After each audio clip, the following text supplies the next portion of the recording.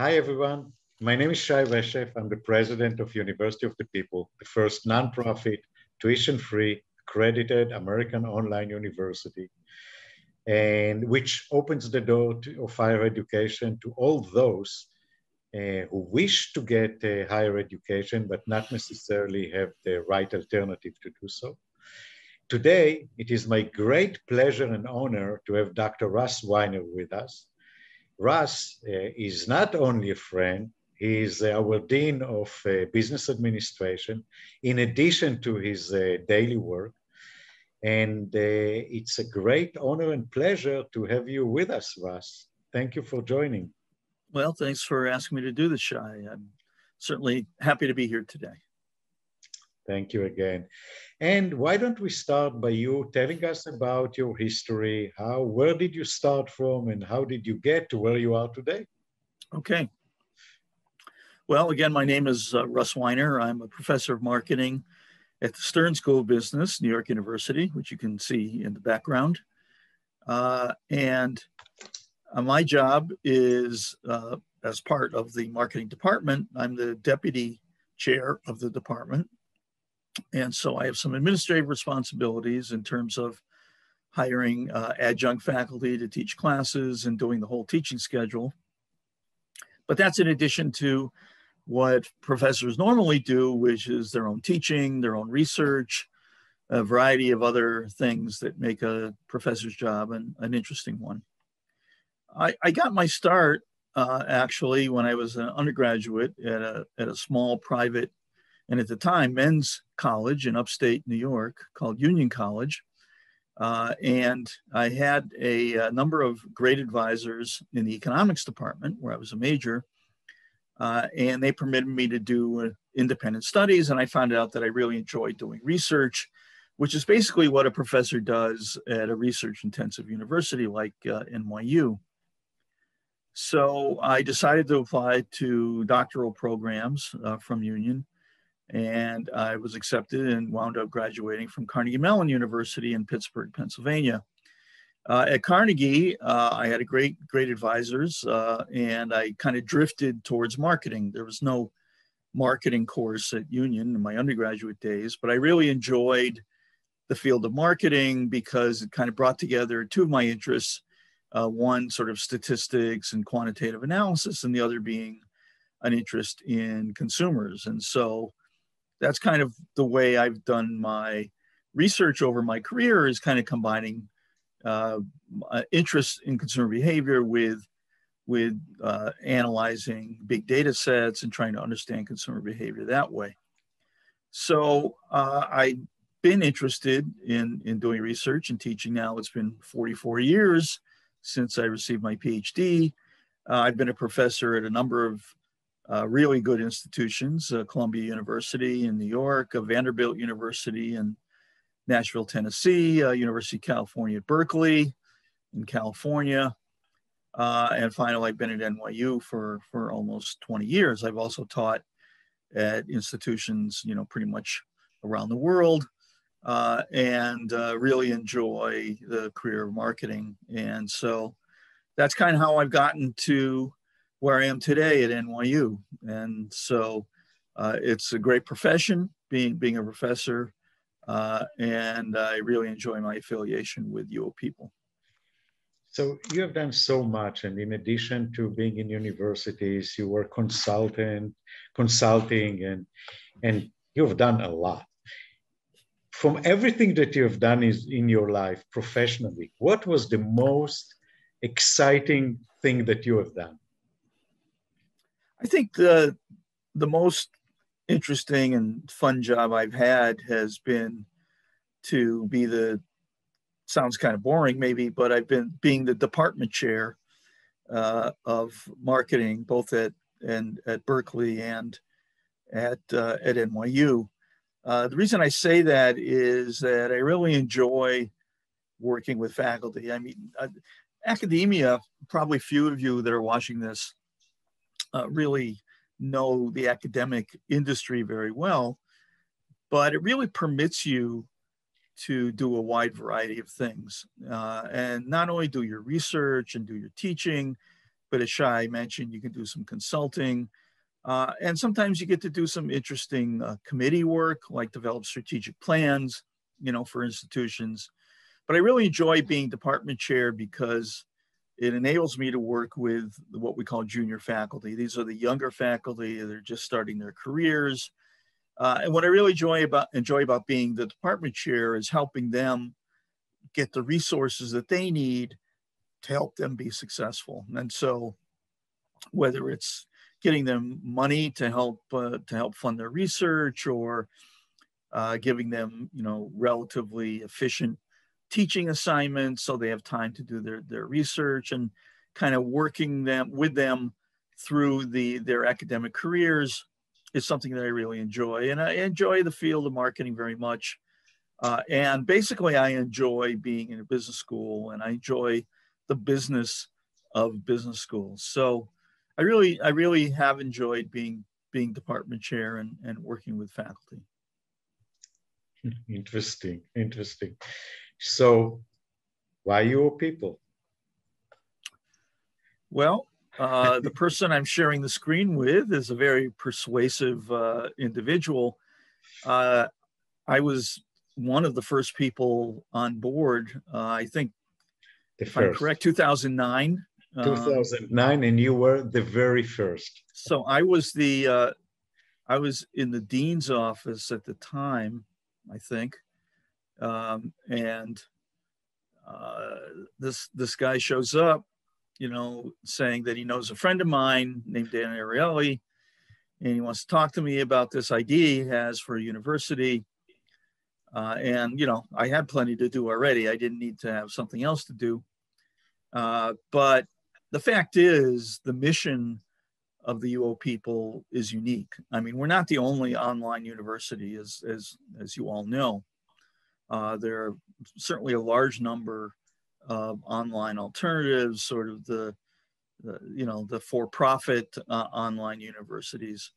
And of course, the number of sort of regular universities had online programs as well. But I think, the mission of the UoPeople is just unique. I mean, the idea of being able to provide a university quality education to people who could not otherwise either afford it or have access to it really excited me. And I can remember one of the first things we did was, I'm sure you remember this, there was a press conference at the UN announcing the university. And that was extremely exciting for me. I've been at the UN before, but as a tourist, I'd never been at the UN as a sort of a real participant. And I think it just sort of symbolized sort of the global reach that UoPeople was planning to have. And again, having this mission of serving students that could not otherwise get a university quality education. And of course, since those days, we've been able to expand the mission in a sense. I don't think in those days we ever thought we'd be able to serve refugee populations, which we do today. And again, I think it was just the really unique mission of the university, as well as Shai's, persuasiveness, shall we say. He didn't physically twist my arm, but he emotionally twisted my arm. And to tell you the truth, it's actually since then been a fairly easy sell to other people. I also helped to recruit David Cohen, who is now the provost of the university, and Alex Tuzilan, who is my colleague at NYU, who's the dean of computer science. And happy to say that the mission of the university, I can't say fulfilled, right? I mean, you're never really completely done, but we're certainly well along our way to accomplishing it. No, it is. I mean, I can just echo every word that you said. You were the first person that I approached. I think it was probably a week or 2 weeks after we announced the creation of the university. And you brought along, as you said, Alex Trujilin, and you were very instrumental in talking to David Cohen and convince him to come along. And yeah, we had a long way since then. The announcement in the UN, I obviously remember, because all the people, we were 5 people, and they were the entire 5 people that were involved with the university at the time. It was in May 2009. We started teaching in 2009, and I remember even the early meetings of the deans in your office in NYU.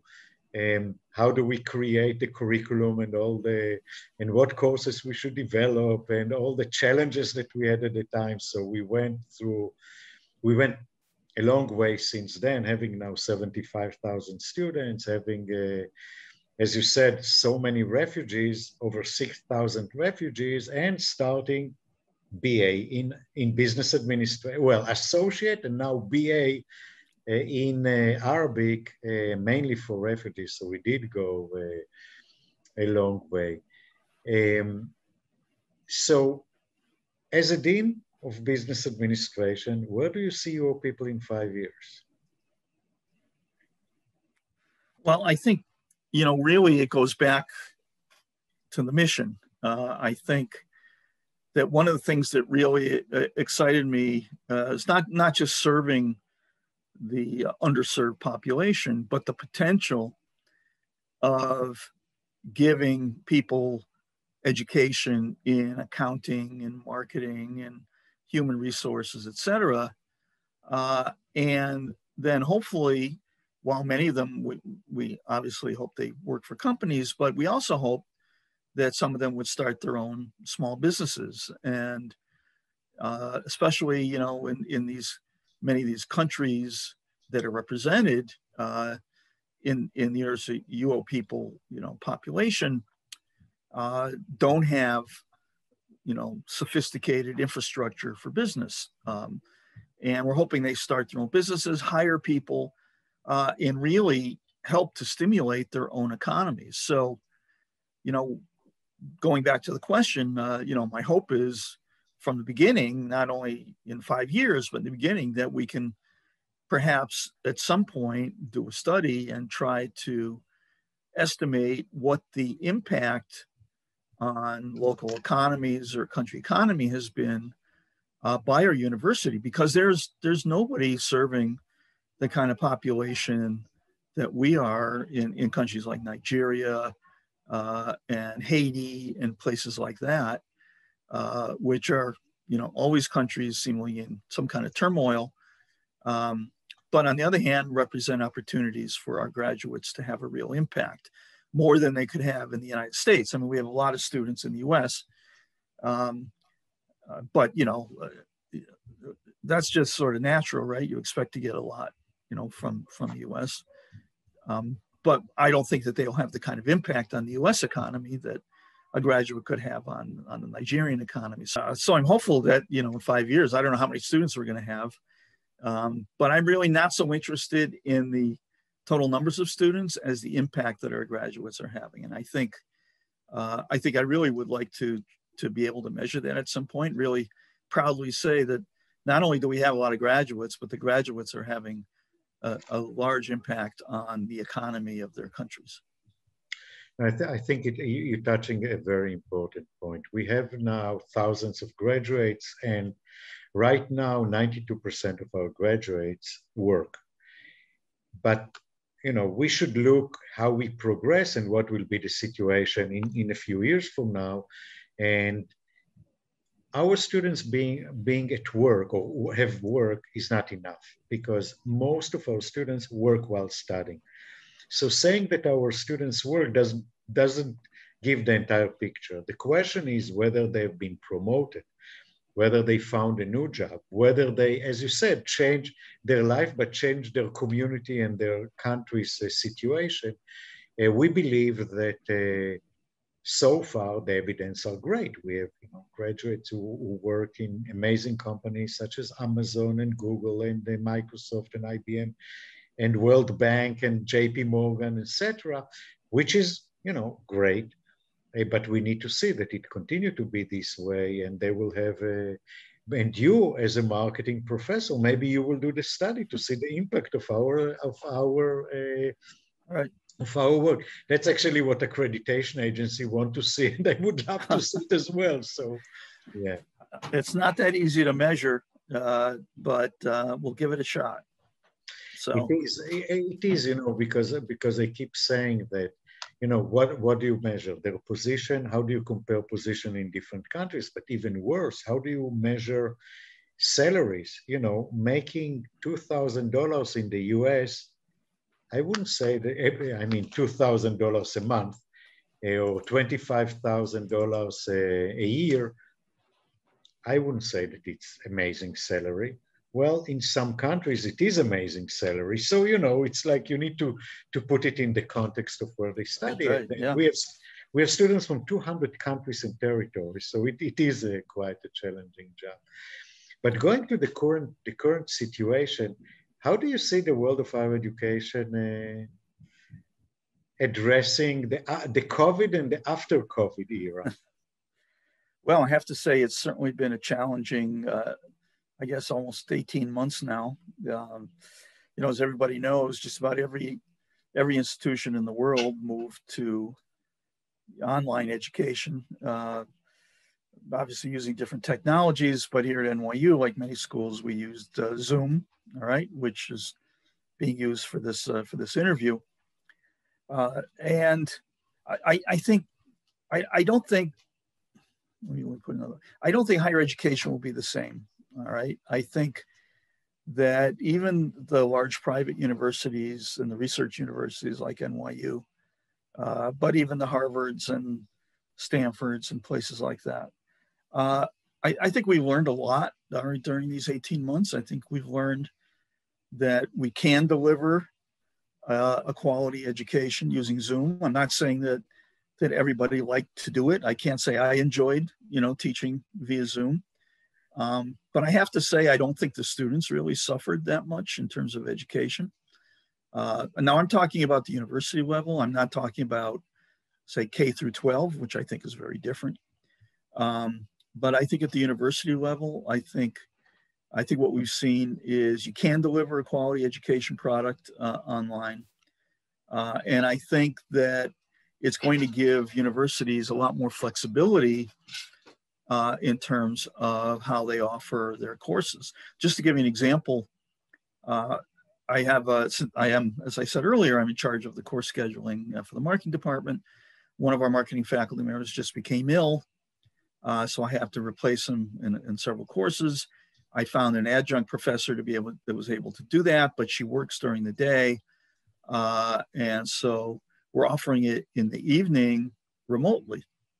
Now, to do that 2 years ago, no one knew how to do that, okay? Today, everybody knows how to do that, okay? Or if I'm sick or not feeling well, I can send out an email to the class. Look, I'm not feeling well today. I don't want to teach in the classroom. Let's do this class via Zoom, and I can do it from home. And so I think there's a lot of new flexibility that's been built into this learning process that we've had using Zoom or whatever online platform is being used. It may well represent an opportunity for new programs at schools. But I think that I just think that the whole world of education, higher education, has learned how to develop coursework outside of the physical space, and I think that's going to have a big impact in the long run on how we run our universities, and again, the flexibility that we might have in developing curricula. Yeah, I agree with you. When I'm talking about COVID and about the effect of the situation on UoPeople, I said that before COVID, we were on the margin. Now we became the mainstream. Moreover, we know how to do it, which a lot of universities really struggle until they learn how to do it right. And to make it interactive and to give the support to the students and playing it in advance and to use really the benefits of flexibility that that the internet enables us. So it's definitely here to stay. Yeah.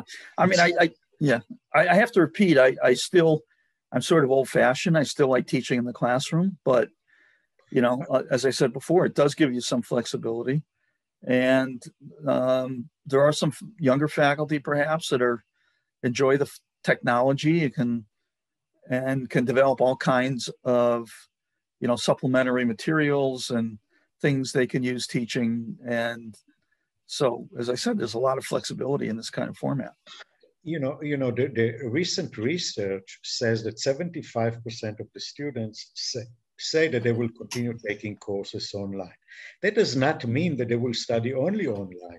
Those who can have the opportunity of face-to-face, this is great. So, but having the opportunity, having the option to study both face-to-face and online, and obviously in our case, for those who do not have the opportunity for studying face-to-face, the online is there to show that it works and it's good, and the world know now that it's a valid alternative and a good quality. I think the challenge for especially the expensive private places like us is getting people to pay, right?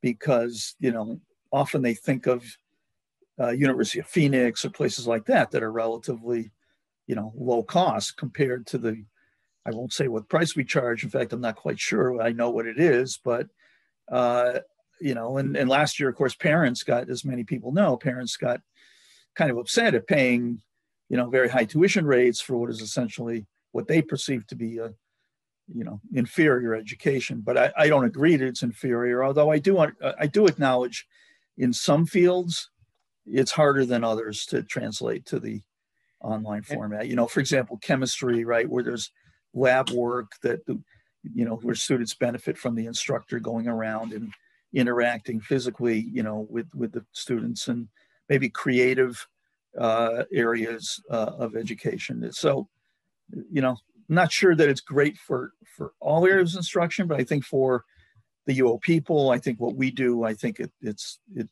fits in really well. And I think that universities who offer online will have to adjust the price, because teaching online, it depends how you do it, can be way less expensive, and it should be passed to the students. But that's obviously a different discussion. So my last question is, with your experience and everything that you have gone through in your life, what advice will you give to our students?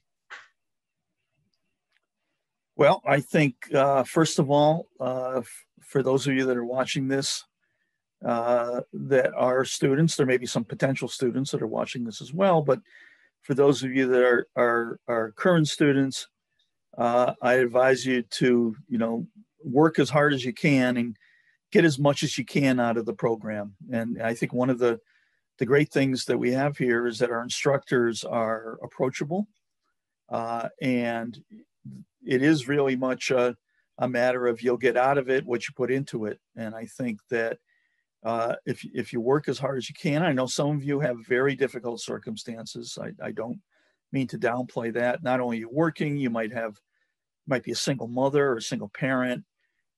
Again, you're a refugee and you're looking at this transmission by some miracle, or there's some Wi-Fi nearby. So I understand that and appreciate that. But, you will get out of it as much as you put into it. And, work hard, try to do all the assignments to the best of your ability. And, talk to the instructors. And, if you have an issue, or use them for career advice, or however you think you might be able to use them outside of the classroom. And, really get as much out of the UoPeople experience as you can. And hopefully you'll be able to leverage the UoPeople degree, get a good job, and hire people in your community, and maybe other UoPeople graduates. That would be wonderful. Shai referred to before, our alumni numbers are growing rapidly. It would be wonderful for our graduates to hire other graduates. And I think please think of you as alumni and supporters of the university. Try to convince other students that we're, a legitimate place. I know that there's always been some questions, about UoPeople in terms of, well, how can you be tuition free and still be a quality place? But, we are a quality place, we're an accredited place, and our alumni are doing very well. And so, please keep that up, be successful, and work hard. It was really, really, really inspiring. Russ, thank you so much. It was a great interview. And I'm sure that everyone who got to this point agree with me. Yeah. And if you like this interview, please like it and share it, and so others will enjoy it as well. And thank you for joining. And Russ, thanks again for being with us. Thanks, Shai. Thanks for inviting me. And to all of you out there, best of luck with the program. And if you have any questions, feel free to write me. You can find me on the Stern website, and I'd be happy to respond. Thank you. Okay. Bye, everybody. Bye.